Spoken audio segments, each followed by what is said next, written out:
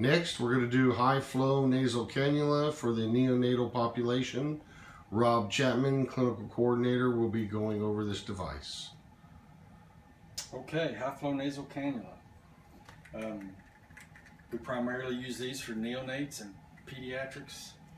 You'll set it up primarily on the second floor, sometimes in the ER. It has a blender, 2 flow meters, 1 low, 1 high, and a heater. You have 2 sources of gas, oxygen and air, and a plug for your heater. You need to make sure that you have both of these plugged in at all times. If you have one, you will hear this. You need to have them both. We keep setups for these pre-made so that we can set them up quickly and efficiently. So if you use one, please make sure that you rebuild one for the next person. You'll use everything in this bag except for one small adapter. Your heater.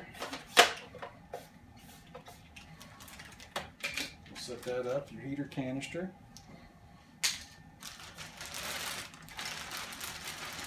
Your injector.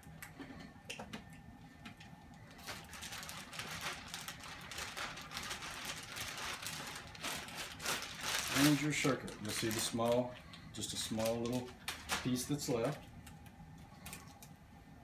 So your circuit comes in 2 pieces. And it's set up with the adapter on the long piece. This is for use if you're not using an isolette. If you are using an isolette, take the adapter off, put the extension on. It'll only go one way. Put your adapter on the end of that. This is to keep the temp probe outside the isolette. Now it'll only go one way. Put it on your heater canister. Find your temp probes. Temp probes are blue. These are going to interface with the patient or be exposed to the patient. So you want to make sure they're clean, especially if they've been sitting for a little while, exposed to the elements. You have a proximal and a distal. Proximal is going to be closest to the patient. No, I'm sorry, distal is going to be closest to the patient. So this one's going to go as far away as you can. There's only one place it'll go, it just slides right in. Your proximal is going to be closest to the heater. So it's going to go on the end of this circuit. It'll only go in one way. It has a little V notch that'll only allow you to place it in one way and in one direction.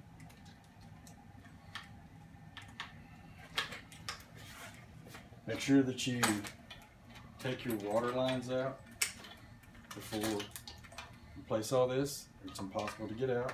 So you just replace your injector and your circuit.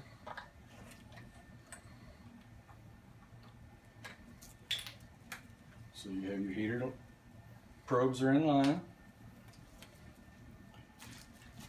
You have a circuit. This is what interfaces with the patient. It's their nasal cannula and their circuit.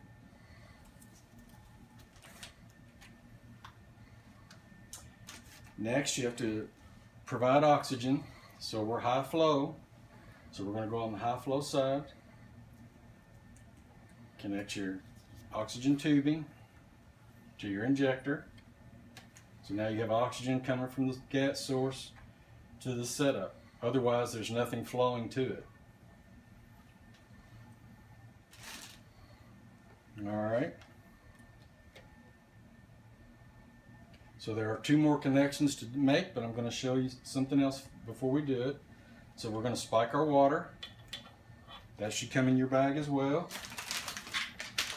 Just open it, spike the punch, hang it. Make sure you have water in your canister. Turn your heater on. It's going to default to ET tube. It's alarming. That means we have something either hooked up wrong or not hooked up at all. So you have a proximal and a distal. On the ventilator, you use the distal, but we don't use it on the high flow. You just have the 3-prong proximal and it connects into the back of your circuit. Now you notice the alarm's gone because we plugged it in. heater automatically defaults to ET tube. We need to make sure we push the button, hold it till it beeps, and now it's non-invasive. That way the temperature will be appropriate. Well, once we have it set up, we'll put in the settings the physician has ordered. 40%, 2 liters. Check for flow. You're ready to place it on the patient.